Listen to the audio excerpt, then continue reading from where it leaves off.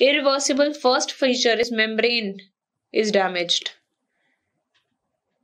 There are large amorphous densities. So these two are characteristic in the mitochondria.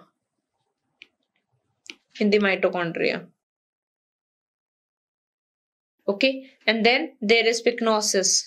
Nucleus becomes like a dot. So can I say this is marked chromatin condensation? So whenever they give you a term marked chromatin condensation, you have to remember this is for irreversible cell injury.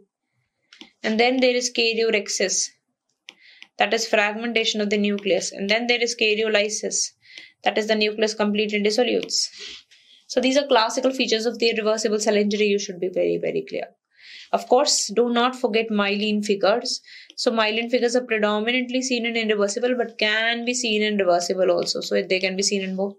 Okay, so these are the characteristic differences between the reversible and irreversible cell injury. And now the irreversible cell injury is actually progressing into necrosis. So let's study about necrosis. What happens in necrosis? Let's see about it.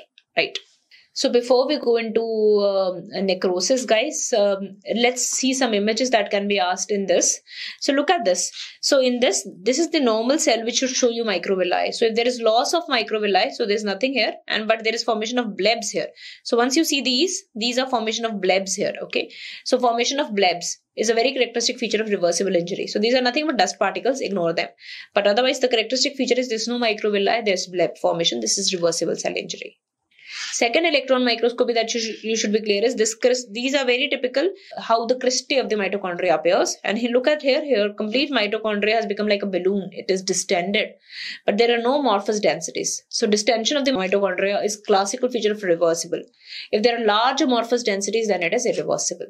So look at the microscopy. Here the cells have become distended and they become very clearer because this is what is called hydropic change. This is because of more water coming into the cell.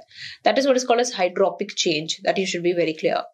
And this is the electron microscopy of myelin figures. So they are nothing but phospholipids whorls. So they appear like as if somebody has cut the tree. So these are phospholipid whorls that are very typical here. Okay. So these are myelin figures. Remember, myelin figures are predominantly seen in irreversible injury, but some of them can even be seen in reversible. So you should be super clear with this. And this is what is a normal cell. Then pyknosis is like a dot, karyorrhectic is fragmentation, and karyolysis is complete dissolution. So that is what you have to know. So these are the images that you should know before we go to necrosis. Now, once we're clear with these images, now we can progress into necrosis and understand what all we need to know about it. Right, guys? Irreversible